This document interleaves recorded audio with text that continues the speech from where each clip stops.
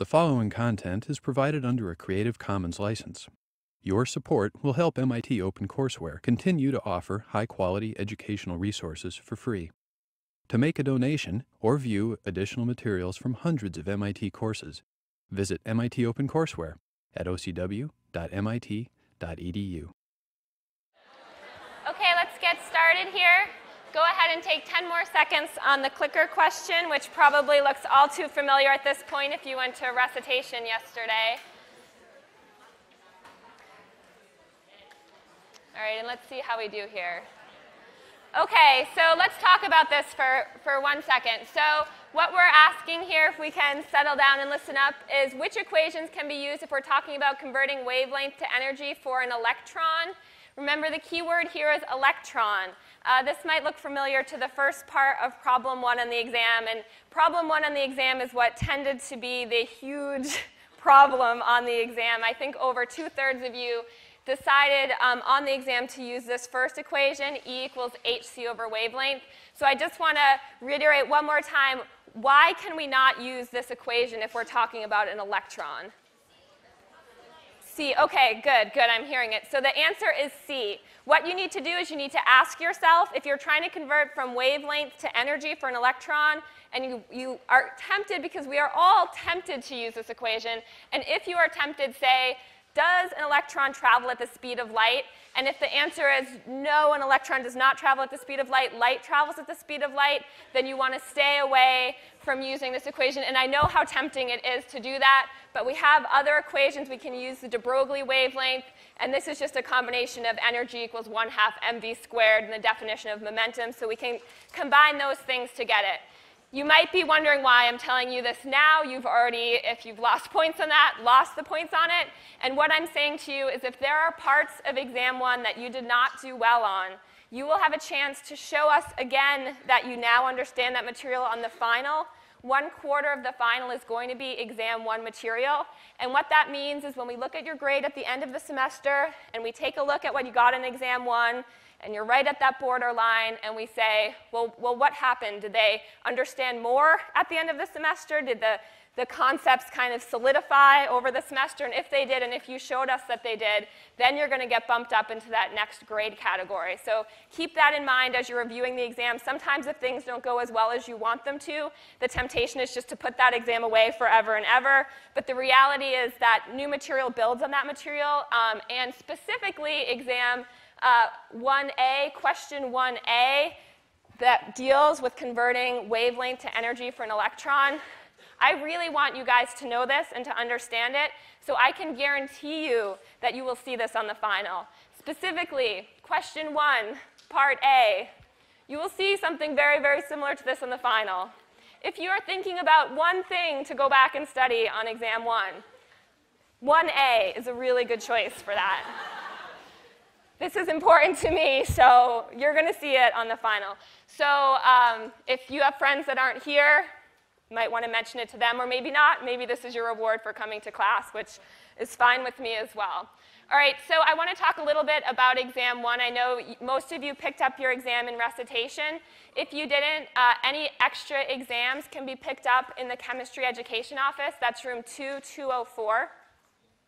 So the class average for the exam was a 68%, which is actually a strong, solid average for an exam 1 grade in the fall semester of 511-1. What we typically see is something right in this range, either ranging from the 50s for an exam 1 average to occasionally getting into the 70s. But most commonly what we've seen for exam 1 averages is 60, 61, those low 60s. So in many ways, you know, seeing this 68 here, this is a great sign that we are off to a good start for the semester. And I do want to address, because I know many of you, this is only your second exam at MIT, and perhaps you've never gotten an exam back that didn't have start with a 90 or start with an 80 in terms of the grades. So one thing you need to keep in mind is don't just look at the number grade. The reason that we give you these letter grade categories is that you can understand what it actually means, what your exam score actually says in terms of how we perceive you as understanding the material. So for example, and this is the same categories that were shared in recitation, so I apologize for repeating, but I know sometimes when you get an exam back, no more information comes into your head except obsessing over the exam, so I'm just going to say it one more time.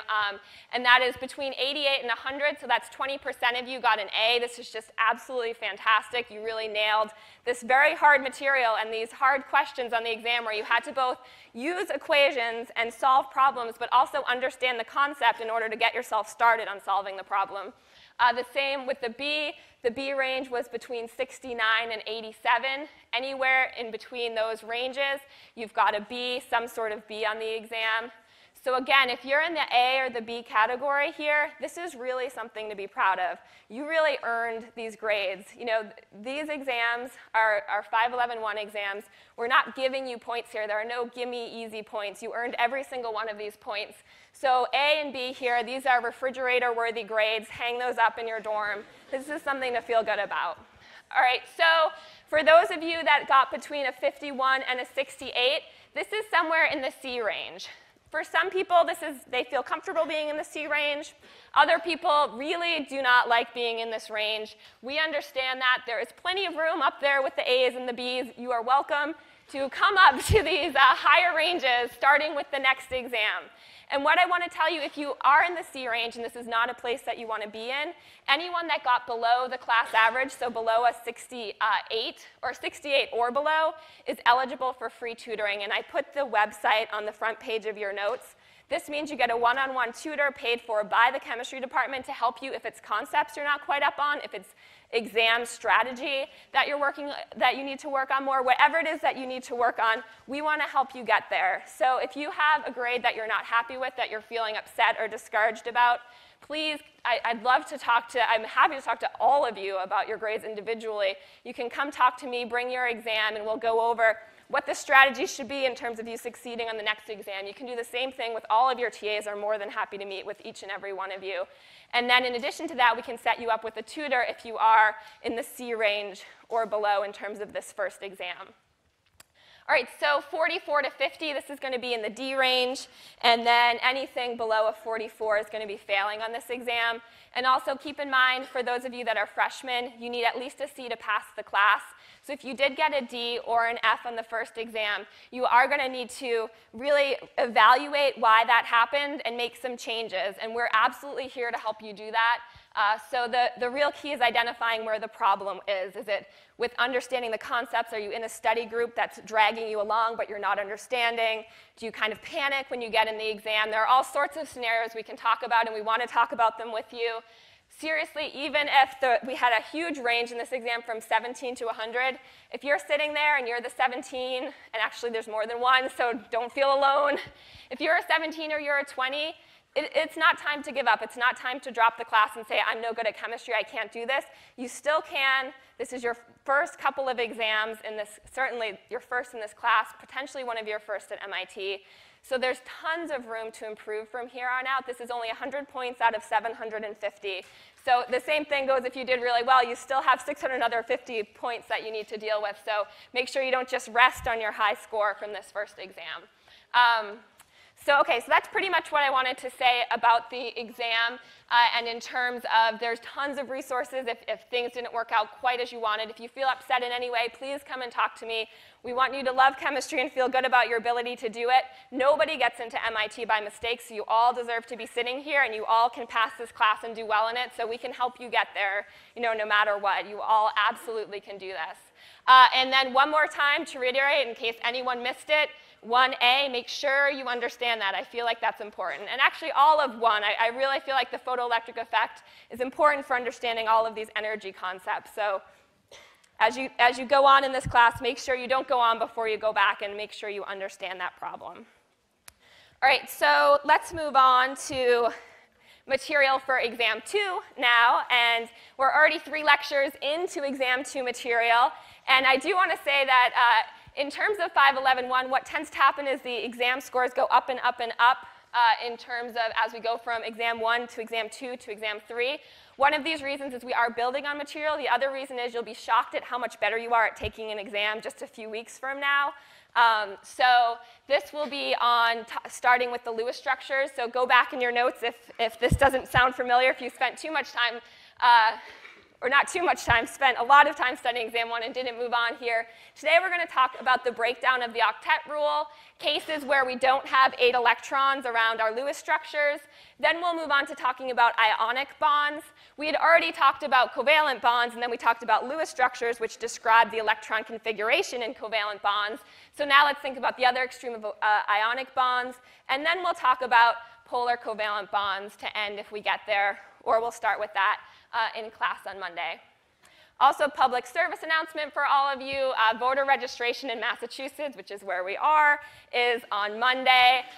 The deadline, if you want to register to vote.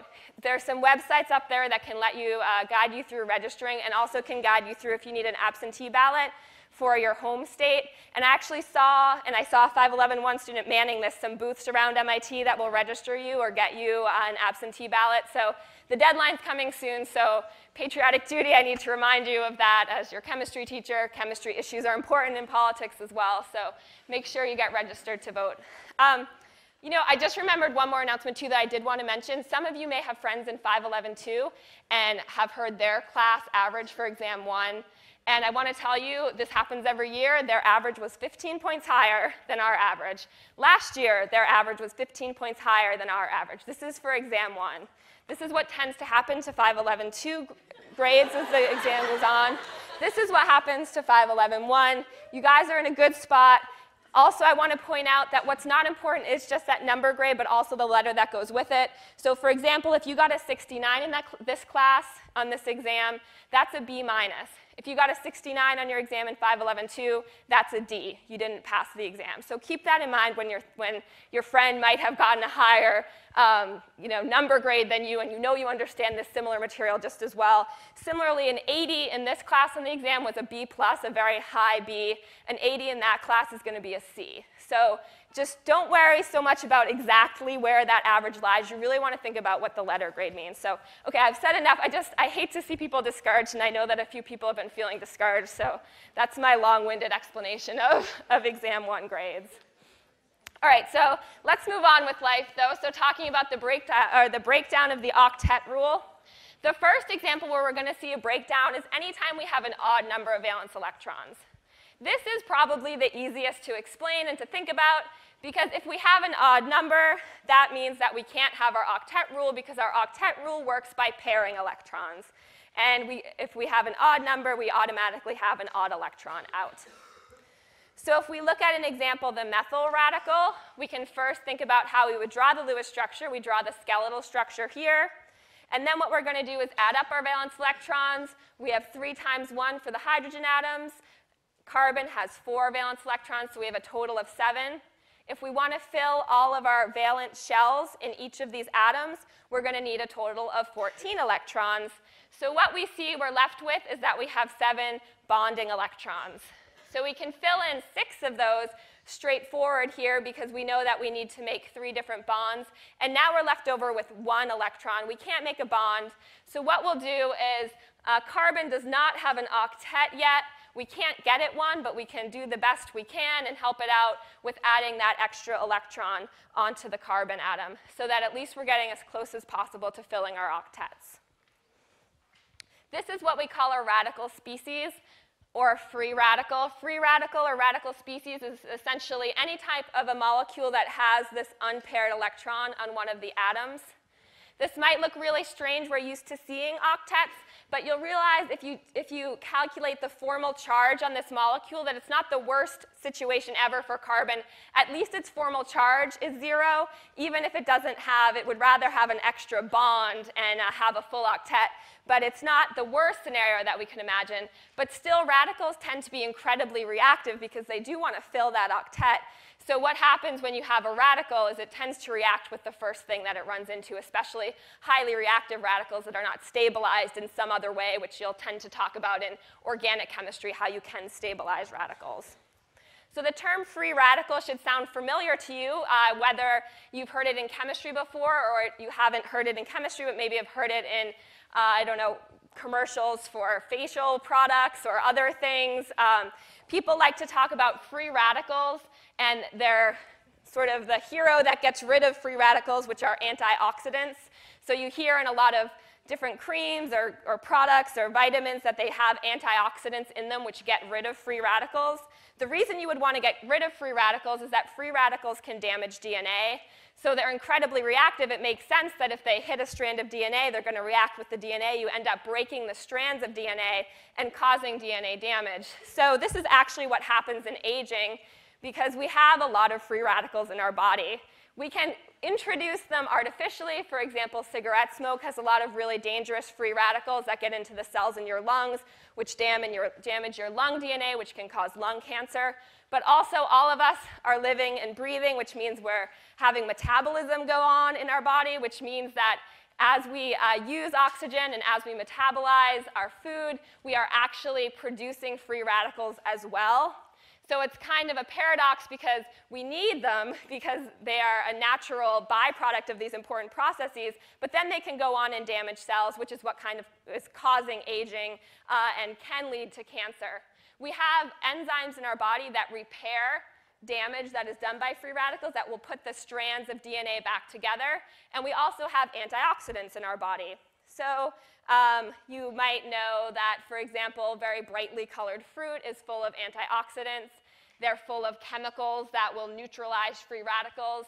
Lots of vitamins are also antioxidants. So we have vitamin A on the top there and vitamin E. So the most common thing we think of when we think of free radicals is very reactive, bad for your body, causes DNA damage. But the reality is that free radicals are also essential for life. So this is kind of interesting to think about. And for example, certain enzymes or proteins actually use free radicals in order to carry out the reactions that they carry out in your body. So for example, this is a picture or a snapshot of a protein. This is a crystal structure of ribonucleotide reductase is what it's called. It's an enzyme that catalyzes the reaction of an essential step in both DNA synthesis and also DNA repair. And it requires having radicals within its active site in order to carry out the chemistry. So this is kind of a neat paradox because radicals damage DNA, but in order to repair your DNA, you need certain enzymes, and those enzymes require different types of free radicals. So free radicals are definitely very interesting, and once we get, or hopefully you will get into organic chemistry at some point and get to really think about what they do in terms of a radical mechanism. We can think about radicals that are also more stable, so let's do another example with the molecule nitric acid. So we can again draw the skeleton here, and just by looking at it, we might not know it's a radical, but as we start to count valence electrons, we should be able to figure it out very quickly, because what we have is 11 valence electrons. We need 16 electrons to have full octets, so we're left with 5 bonding electrons. We put a double bond in between our nitrogen and our oxygen, so what we're left over with is this single bonding electron, and we'll put that on the nitrogen here. And I'll explain why we put it on the nitrogen and not the oxygen in just a minute. But what we find is then once we fill in the rest of the valence electrons in terms of lone pairs, this is the structure that we get. And if you add up all of the formal charges on the nitrogen and on the oxygen, what you'll see is they're both 0.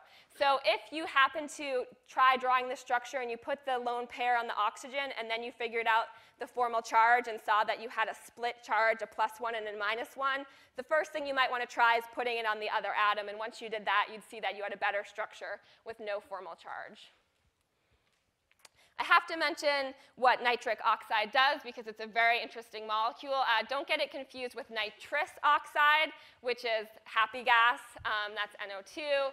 This is nitric oxide, and it's actually much more interesting than nitrous oxide. It's a signaling molecule in your body. It's one of the very few signaling molecules that is a gas, and obviously it's also a radical. What happens with NO is that it's produced in the endothelium of your blood vessels, so the inner lining of your blood vessels, and it signals for smooth muscle that line your blood vessels to relax, which causes vasodilation. And by vasodilation, I just mean a widening of the blood vessels. So NO signals for your blood vessels to get wider and allow more blood to flow through. And if you think about what consequences this could have in terms of places where they have high altitude, so they have lower oxygen levels, do you think that they produce more or less NO in their body? More? Yeah, it turns out they do produce more. The reason they produce more is that they want to have more blood flowing through their veins so that they can get more oxygenated blood into different parts of their body. NO is also a target in the pharmaceutical industry, a very famous one that became famous, I guess, over 10 years ago now. And this is from a drug that actually targets one of NO's receptors, and this drug has the net effect of vasodilation, or widening of blood vessels in a certain area in the body. So this is Viagra. Some of you may be familiar. I think everyone's heard of Viagra. Now you know how Viagra works. Viagra breaks down, or it inhibits the breakdown of NO's binding partner in just certain areas, not everywhere in your body. So in those areas, what happens is you get more NO signaling, you get more vasodilation, you get increased blood flow. So that's a little bit of pharmacology for you here today. All right, so let's talk about one more example in terms of the breakdown of the octet rule with radicals. Let's think about molecular oxygen. So let's go ahead and quickly draw this Lewis structure. We have O2. The second thing we need to do is figure out valence electrons. 6 plus 6, so we would expect to see 12. For a complete octet, we would need 8 electrons each, so 16. So in terms of bonding electrons, what we will need is what we have is 4 bonding electrons. So we can go ahead and fill those in as a double bond between the 2 oxygens. So what we end up having left, and this would be step 6 then, because 5 was just filling in that, is 12 minus 4. So we have 8 lone pair electrons left, so we can just fill it in to our oxygens like this. All right, so using everything we've learned about Lewis structures, we here have the structure of molecular oxygen. And I just want to point out for anyone that gets confused, when we talk about oxygen as an atom, that's O, but molecular oxygen is actually O2. The same for molecular hydrogen, for example. All right, so let's look at what the actual Lewis structure is for molecular oxygen. And it turns out that actually we don't have a double bond. We have a single bond, and we have 2 radicals. And anytime we have 2 radicals, we talk about what's called a biradical. And while using this exception to the Lewis structure rule, to the octet rule, for odd numbers of valence electrons can clue us into the fact that we have a radical, there's really no way for us to use Lewis structures to predict when we have a biradical, right? Because we would just predict that we would get this Lewis structure here. So when I first introduced Lewis structures, I said these are great. They're really easy to use, and they work about 90% of the time. This falls into that 10% that Lewis structures don't work for us. It turns out in order to understand that this is the electron configuration for O2, we need to use something called molecular orbital theory. And just wait till next Wednesday, and we will tell you what that is, and we will, in fact, use it for oxygen. But until that point, I'll just tell you that molecular orbital theory takes into account quantum mechanics, which Lewis theory does not. So that's why, in fact, there are those 10% of cases that Lewis structures don't work for. All right, the second case of exceptions to the octet rule are when we have octet-deficient molecules. So basically, this means we're going to have a molecule that's stable even though it doesn't have a complete octet.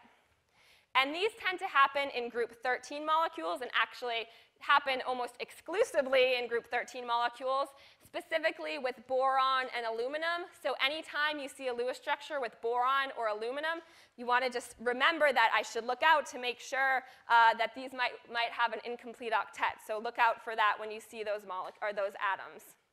So let's look at BF3 as our example here. And what we see for BF3 is the number of valence electrons that we have are 24, because the valence number of electrons for boron is 3, and then 3 times 7 for each fluorine. For total filled octets, we need 32. So that means we need 8 bonding electrons. So let's assign 2 to each bond here. And then we're going to have 2 extra bonding electrons, so let's just arbitrarily pick a fluorine to give a double bond to. And then we can fill in the lone pair electrons. We have 16 left over. So thinking about what the formal charge is, if we want to figure out the formal charge for the boron here, what we're talking about is the valence number for boron, which is 3, minus 0 because there are no lone pairs, minus 1/2 of 8 because there are 8 shared electrons. We get a formal charge of minus 1. What is our formal charge, since we learned this on Monday, for thinking about the double bonded fluorine in boron? So look at your notes and look at the fluorine that has a double bond with it. And I want you to go ahead and tell me what that formal charge should be.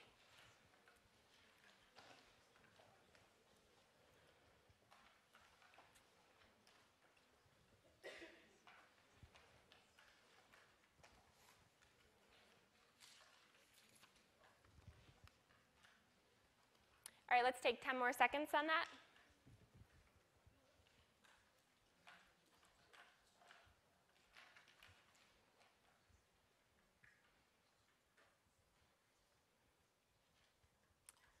Okay, so 49% or 49%. So let's go look back at the notes. We'll talk about why about 50% of you are right and 50% need to review, which I totally understand you haven't had time to do yet, your formal charge rules from Monday's class. There were other things going on. But let's talk about how we figure out formal charge. Formal charge is just the number of valence electrons you have. So fluorine has 7. You should be able to look at a periodic table and see that fluorine has 7. What we subtract from that is the number of lone pair electrons. And there are 4 lone pair electrons on this double bonded fluorine. So it's minus 4. Then we subtract half of the shared electrons. Well, we have a double bond with boron here, so we have a total of 4 shared electrons. And when we do this subtraction here, what we end up with is a formal charge of plus 1 on the double bonded fluorine. Without even doing a calculation, what do you think that the formal charge should be on the single bonded fluorines? Good. OK, it should be 0, and it is 0. The reason it's 0 in terms of calculating it is 7 minus 6 lone pair electrons minus 1/2 of 2 shared electrons is 0. The reason that you all told me, I think, and I hope, is that you know that the formal charge on individual atoms has to equal the total charge on the molecule. So if we already have a minus 1 and a plus 1, and we know we have no charge in the molecule, and we only have one type of atom left to talk about, that formal charge had better be 0. OK, so this looks pretty good in terms of a Lewis structure. We figured out our formal charges. These also look pretty good, too. We don't have too much charge separation. But what actually it turns out is that if you experimentally look at what type of bonds you have, it turns out that all 3 of the BF bonds are equal in length, and they all have a length that would correspond to a single bond. So experimentally, we know we have to throw out this Lewis structure here. We have some more information. Let's think about how this could happen. So this could happen, for example, is if we take this 2 of the electrons that are in the BF double bond and we put it right onto the fluorine here. So now we have all single bonds. And let's think about what the formal charge situation would be in this case here. What happens here is now we would have a formal charge of 0 on the boron. We'd have a formal charge of 0 on all of the fluorine molecules as well. So it turns out that actually looking at formal charge, even though the first case didn't look too bad, this case actually looks a lot better. We have absolutely no formal charge separation whatsoever. It turns out, again, boron and aluminum, those are the 2 that you want to look out for. They can be perfectly happy without a full octet. They're perfectly happy with 6 instead of 8 in terms of electrons in their valence shells. So that is our exception number 2. We have one more exception, and this is valence shell expansion. And this can be the hardest to look out for. Students tend to forget to look for this one. But it's very important as well because there are a lot of structures that are affected by this. And this is only applicable if we're talking about a central atom that has an n value or principal quantum number that's equal to or greater than 3. What happens when we have n that's equal to or greater to 3 is that now, in addition to s orbitals and p orbitals, what else do we have available to us? D orbitals, great. So what we see is we have some empty d orbitals, which means that we can have more than 8 electrons that fit around that central atom. If you're looking to see if this is going to happen, do you think this would happen with a large or a small central atom? So think of it in terms of just fitting. We've got to fit more than 8 electrons around here. Yeah, so it's going to be, we need to have a large central atom in order for this to take place. Literally, we just need to fit everything around is probably the easiest way to think about it. And what happens is it also tends to have small atoms that it's bonded to. Again, just think of it in terms of all fitting in there. So let's take an example of PCl5. The first example is the more straightforward example because let's start to draw the Lewis structure. And what we see is that the phosphorus has 5 chlorines around it. So we already know if we want to form 5 bonds, we've broken our octet rule. But let's go through and figure this out and see how that happens. What we know is we need 40 valence electrons, or we have those, 5 from the phosphorus, and we have 7 from each of the chlorine atoms. If we were to fill up all of those octets, that would be 48 electrons. So what we end up with when we do our Lewis structure calculation is that we only have 8 bonding electrons available to us. So we can fill those in between the phosphorus and the chlorine, those 8 bonding electrons. So this is obviously a problem. To make 5 PCl bonds, we need 10 shared electrons. And we know that that's the situation because it's called PCl5 and not PCl4. So we can go right ahead and add in that extra electron pair. So we've used up 10 for bonding. So that means what we have left is 30 lone pair electrons. And I would not recommend filling all of these in your notes right now. You can go back and do that, but just know the rest end up filling up the octets for all of the chlorines. So in this first case where you actually need to make more than 4 bonds, you will immediately know you need to use this exception to the Lewis structure octet rule. But sometimes it won't be as obvious. So let's look at CrO4, the 2- version here, so a chromate ion. And if we draw the skeletal structure, we have 4 things that the chromate needs to bond to. So let's do the Lewis structure again. When we figure out the valence electrons we have total, we have 6 from the chromium. We have 6 from each of the different oxygens. And where did this 2 come from? Yep, the negative charge. So remember, we have 2 extra electrons hanging out in our molecule, so we need to include those. We have a total of 32. 40 are needed to fill up octets. So again, we have 8 bonding electrons available, so we can go ahead and fill these in between each of the bonds. What happens is that we then have 24 lone pair electrons left, and we can fill those in like this. And the problem comes now when we figure out the formal charge. So when we do that, what we find is that the chromium has a formal charge of +1, and that each of the oxygens has a total charge of -1. So we actually have a bit of charge separation here. Without even doing a calculation, what is the total charge of these that are added up? Okay, it's -2, that's right. We know that the total charge of each of the formal charges has to add up to -2 because that's the charge in our molecule. We can also just calculate it. The chromate gives us a +2. Then we have 4 times -1 for each of the oxygens. So we have a -2. So we have some charge separation here. And in some cases, if we're not at n equals 3 or higher, there's really nothing we can do about it. This would be the best structure we can do. But since we have these d orbitals available, we can use them. And it turns out that experimentally, this is what's found, that the length and the strength are not single bonds, but they're actually something between a single bond and a double bond. So how do we get a 1.5 bond, for example? What's the term that lets us do that? Resonance, that's right. So that's exactly what's happening here. So if we went ahead and drew this structure here where we have now 2 double bonds and 2 single bonds, that would be in resonance with another structure where we have 2 double bonds instead to these 2 oxygens and now single bonds to these 2 oxygens. We can actually also have several other resonance structures as well. Remember, the definition of a resonance structure is where all the atoms stay the same, but what we can do is move around the electrons. We're moving around those extra 2 electrons that can be in double bonds.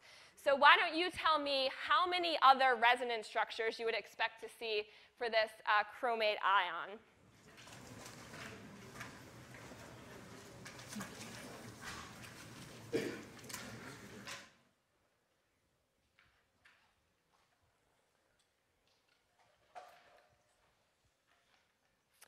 right, let's take 10 more seconds on this.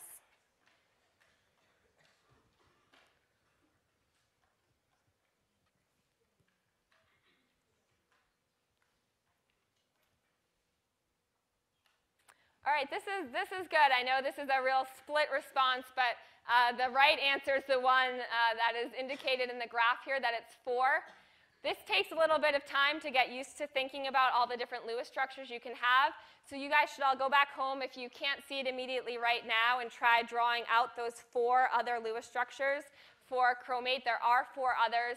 You'll probably get a chance to literally do this example in recitation where you draw out all 4, but it's even better to make sure you understand it before you get to that point. So we can go back to the class notes. So it turns out there's 4 other Lewis structures. So basically just think about all the other different combinations where you can have single and double bonds, and when you draw those out, you end up with 4. So for every single one of these Lewis structures, we could figure out what the formal charges are, and what we would find is that it's 0 on the chromium, it's 0 for the double bonded oxygens, and it's going to be -1 for the single bonded oxygens. So what you can see is that in this situation, we end up having less formal charge separation, and that's what we're looking for. That's the more stable structure. So anytime you can have an expanded octet, an expanded valence shell, where you have n is equal to or greater than 3, and by expanding and adding more electrons into that valence shell, you lower the charge separation, you want to do that. I also want to point out, I basically said there's 6 different ways we can draw this in terms of drawing all the resonance structures. You might be wondering if you have to figure out the formal charge for each structure individually, and the answer is no. You can pick any single structure and the formal charges will work out the same. So for example, if you pick this structure and your friend picks this structure, you'll both get the right answer, that there's just the -1 on the oxygens and no other formal charges in the molecule. All right, so those are the end of our exceptions to the octet rule for Lewis structures. That's everything we're going to say about Lewis structures. And remember that when we talk about Lewis structures, what they tell us is the electron configuration in covalent bonds, so that valence shell electron configuration. So we talked a lot about covalent bonds before we got into Lewis structures, and then how to represent covalent bonds by Lewis structures. So now I'll say a little bit about ionic bonds, which are the other extreme. And when you have an ionic bond, what you have now is a complete transfer of either one or many electrons between 2 atoms. So the key word for covalent bond was electron sharing. The key word for ionic bonds is electron transfer. And the bonding between the 2 atoms ends up resulting from an attraction that we're very familiar with, which is the Coulomb, or the electrostatic attraction between the negatively charged and the positively charged ions.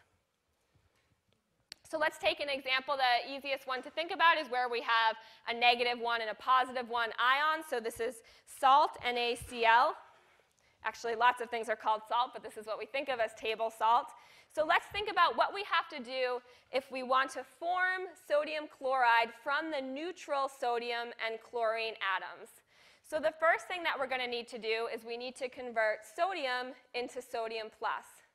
What does this process look like to you? Is this one of those periodic trends, perhaps? Can anyone name what we're looking at here? Exactly, ionization energy. So if we're going to talk about the energy difference here, what we're going to be talking about is the ionization energy, or the energy it takes to rip off an electron from sodium in order to form the sodium plus ion. So we can just put right here, that's 494 kilojoules per mole. The next thing that we want to look at is chlorine. So in terms of chlorine, we need to go to chlorine minus. So we actually need to add an electron. This is actually the reverse of one of the periodic trends we talked about. Which trend is that this is the reverse of? Electron affinity, right? Because if we go backwards, we're saying, how badly does chlorine want to grab an electron? Chlorine wants to do this very badly, and it turns out the electron affinity for chlorine is huge. It's 349 kilojoules per mole. But remember, we're going in reverse, so we need to talk about it as negative 349 kilojoules per mole. So if we talk about the sum of what's happening here, what we need to do is think about going from the neutrals to the ions. So we can just add those 2 energies together. And what we end up with is plus 145 kilojoules per mole in order to go from neutral sodium and chlorine to the ions. So the problem here is that we have to actually put energy into our system. So this doesn't seem favorable, right? What's favorable is when we actually get energy out and our energy gets lower. But what we're saying here is that we actually need to put in energy. So another way to say this is this process actually requires energy. It does not emit energy. It does not give off excess energy. It requires energy. So we need to think about how can we solve this problem in terms of thinking about ionic bonds. And the answer is Coulomb attraction. So there's one more force that we need to talk about, and that is when we talk about the attraction between the negatively and the positively charged ions, such that we form sodium chloride. So this process here has a delta energy, a change in energy of negative 589 kilojoules per mole. So that's huge. We're giving off a lot of energy by this attraction. So if we add up the net energy for all of this process, all we need to do is add negative 589 to plus 145. So what we end up getting is the net energy change is going to be negative 444 kilojoules per mole. So you can see that, in fact, it is very favorable for neutral sodium and neutral chloride to form sodium chloride in an ionic bond. And the net increase, then, it's a decrease in energy. So I just gave you the number in terms of what the Coulomb potential would be in attraction, but we can easily calculate it as well using this equation here, where the energy is equal to the charge on each of the ions, and this is just multiplied by the value of charge for an electron, divided by 4 pi epsilon naught times r, and r is just the distance in terms of the bond length we could talk about. So let's calculate and make sure that I didn't tell you a false number here. Let's say we do the calculation with the bond length that we've looked up, which is 2.36 angstroms for the bond length between sodium and chloride. So we should be able to figure out the Coulombic attraction, if I can find my good chalk here, for this. So if we talk about the energy of attraction, we need to multiply plus 1, that's the charge on the sodium, times minus 1, the charge on the chlorine, times the charge on an electron, 1.602, times 10 to the negative 19 coulombs. And that's all divided by 4 pi. And then I've written out epsilon naught in your notes, so I won't write it on the board. And then r. So r is going to be 2.36 and times, what is angstrom, everyone?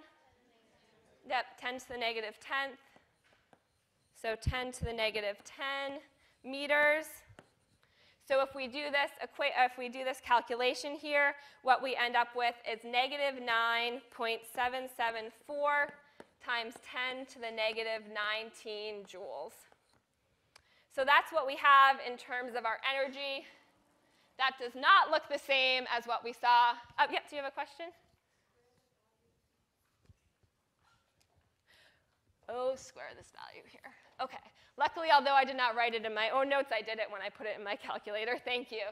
So you need to square this value here, and then you should get this value right here, negative 9.77.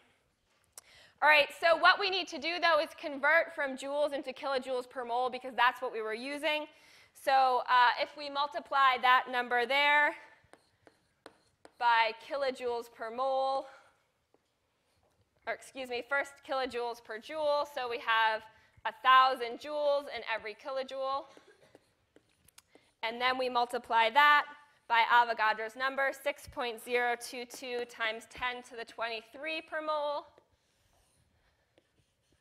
What we end up with is negative 589 kilojoules per mole. So this is that same Coulombic attraction that we saw in the first place. So notice that you will naturally get out a negative charge here. Remember, negative means an attractive force in this case, because you have the plus and the minus 1 in here. So we should be able to easily do that calculation. And what we end up getting matches up with what I just told you, luckily. And thank you for catching the squared. That's an important part in getting the right answer.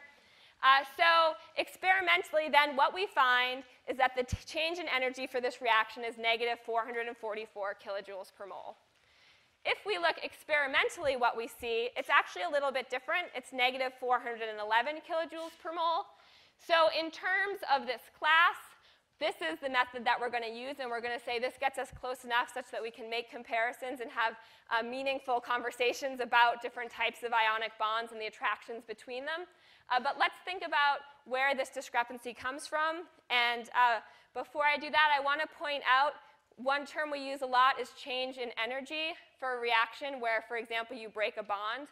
Remember that the negative of the change in energy is what's called delta E sub D. We first saw this when we first introduced the idea of covalent bonds. Do you remember what this term here means, delta E sub D? A little bit and some no's, which this was pre-exam. I understand you still need to review those notes. It's dissociation energy. So you get a negative energy out by breaking the bond. The dissociation energy means how much energy that bond is worth in terms of strength. So it's the opposite of the energy you get out of breaking the bond. Or excuse me, the energy that you get out of forming the bond. It's the amount of energy you need to put in to break the bond is dissociation energy. It takes this much energy to dissociate your bond, excuse me. All right, so let's take a look here at our predictions. So I just put them both ways so we don't get confused. The dissociation energy is 444. The change in energy for forming the bond is negative 444. We made the following approximations which explain why, in fact, we got a different experimental energy if we look at that. The first thing is that we ignored any repulsive interactions. If you think about salt, it's not just two single atoms that you're talking about. It's actually in a whole network or whole lattice of other molecules. So you actually have some other chlorines around that are going to be having repulsive interactions with our chlorine that we're talking about. We're going to ignore those, make the approximation that those don't matter at this point in these calculations.